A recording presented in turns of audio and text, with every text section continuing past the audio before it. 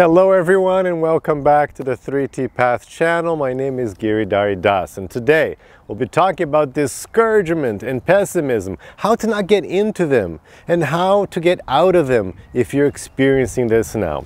Now what happens is, it's quite simple.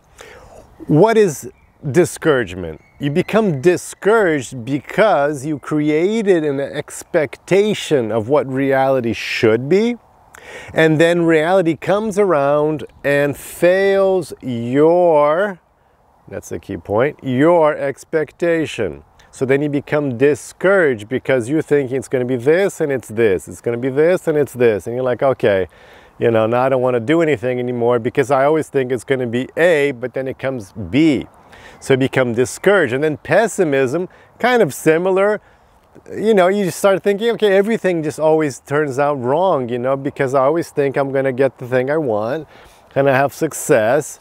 I'm going to triumph, and then instead I don't triumph or something else happens. It's not quite the way I expected it to be. So here we can start seeing some clues as to what's really going on.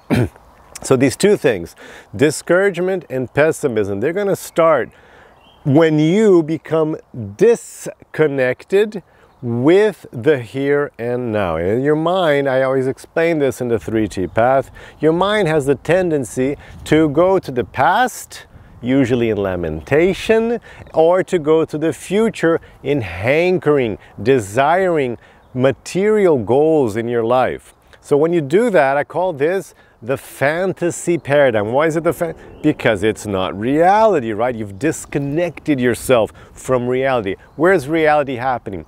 Only right here and now. This is the only thing that's real. Anything else, as soon as your mind leaves this moment, the here and now, as soon as your mind goes to the future isn't real. It's just an idea in your head. It's a fantasy. And even the past, it's not real either, because it's just your interpretation of the past. It's not the topic of the video, but we even create false memories. It's a fantastic topic. You can look up, you know, you can Google this. We actually even create, you can make somebody create a false memory. So it's a fantasy. So when you leave the here and now, then you start creating this fantasy. And what's happening with pessimism and being discouraged is that your fantasy is not aligned with reality.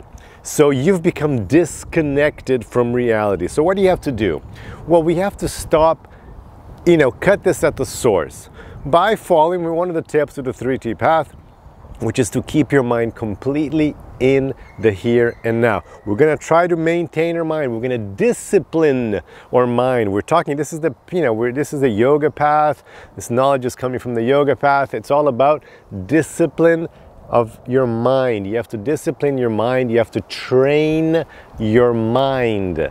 We use this word like train, like you train an animal. You have to train your mind. You have to educate and train your mind so that you're in the here and now. So you're going to train your mind to, when it starts slipping into the fantasy paradigm, to bring it back to the reality paradigm, which is going to be in the here and now.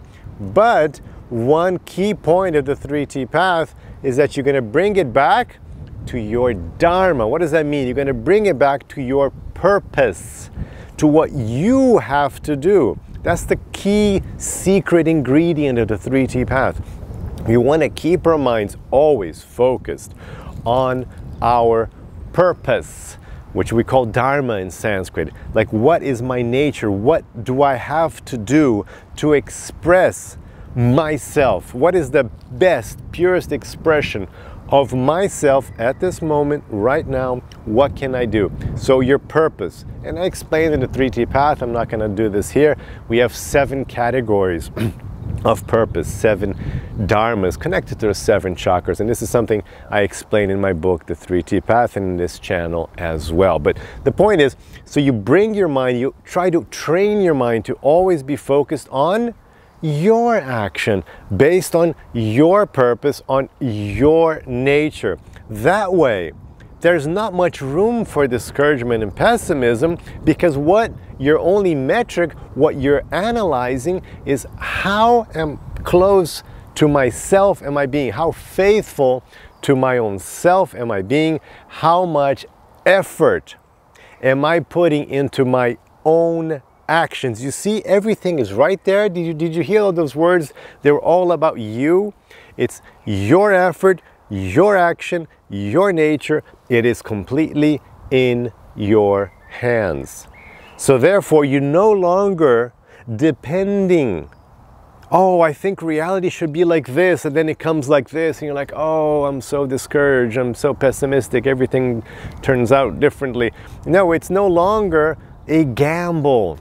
It's no longer a fantasy. Now you're focused on what you have to do right here, right now. So let me know if that was clear. If you have any questions, please leave your questions below. I truly appreciate your questions, your contact, your liking, and your subscribing to this channel. It's very small still. We're still growing, so it's really important.